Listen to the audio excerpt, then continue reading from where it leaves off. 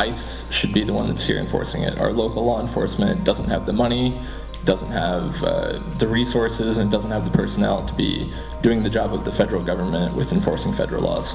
Oregon being a sanctuary city actually puts Oregonians at risks because it opens the doors to illegal immigration into our state, which actually hurts our economy and hurts our people.